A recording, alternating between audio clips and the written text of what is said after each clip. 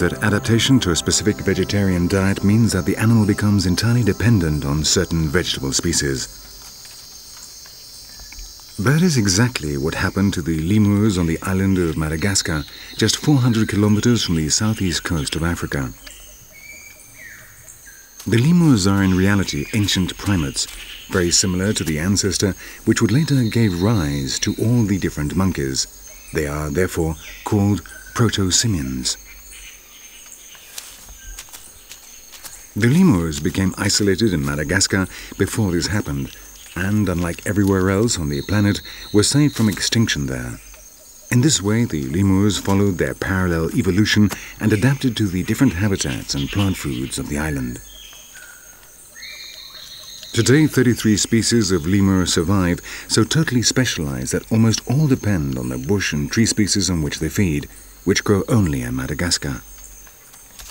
They could not, therefore, live anywhere else, even if they wanted to.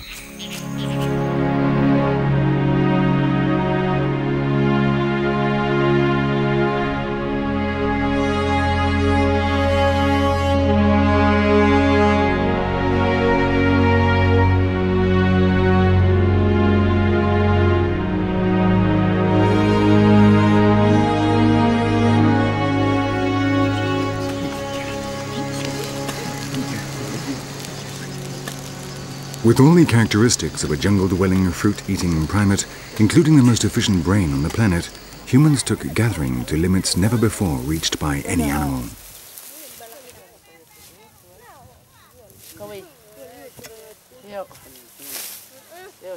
In the same way as these Australian Aborigines still do today, humans became great specialists, adapted to different types of food. So, if a given resource became scarce, this was immediately compensated for by the abundance of another.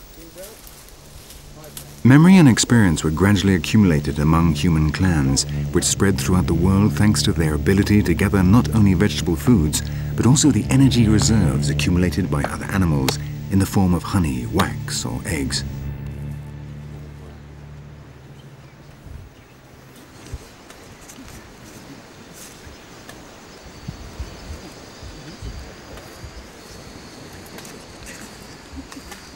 Progressive knowledge of the habits of other animals led the insatiable human gatherer to try virtually everything.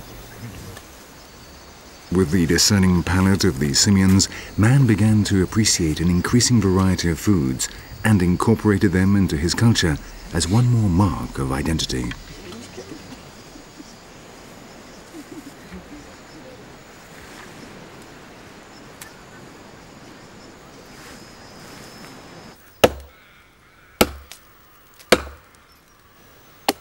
Again, the cultural progress of the human species happened so quickly that in just a few generations it had colonized virtually the entire planet.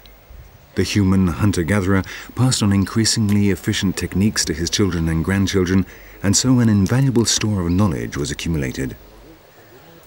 Our ancestors survived in this way for some 2 million years. Even today we can learn much if we are capable of interpreting the information contained in these prehistorical paintings and petroglyphs.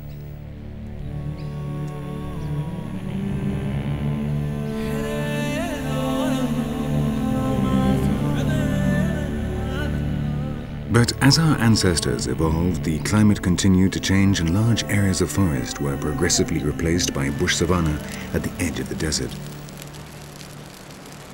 Then the groups of hominids had to cope with harsher conditions as still today occurs on the other side of the planet.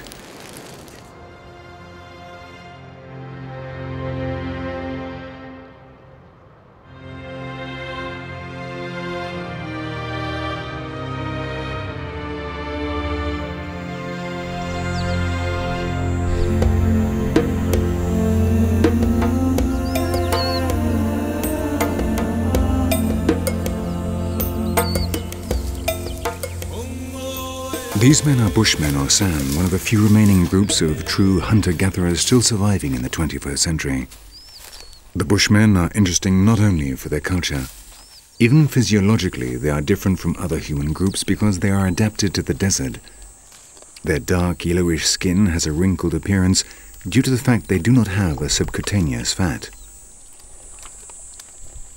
They are short with small teeth, eye folds and very curly hair. Only some 50,000 remain, but they still conserve most of the knowledge that has enabled them to survive for over 10,000 years in the Kalahari Desert.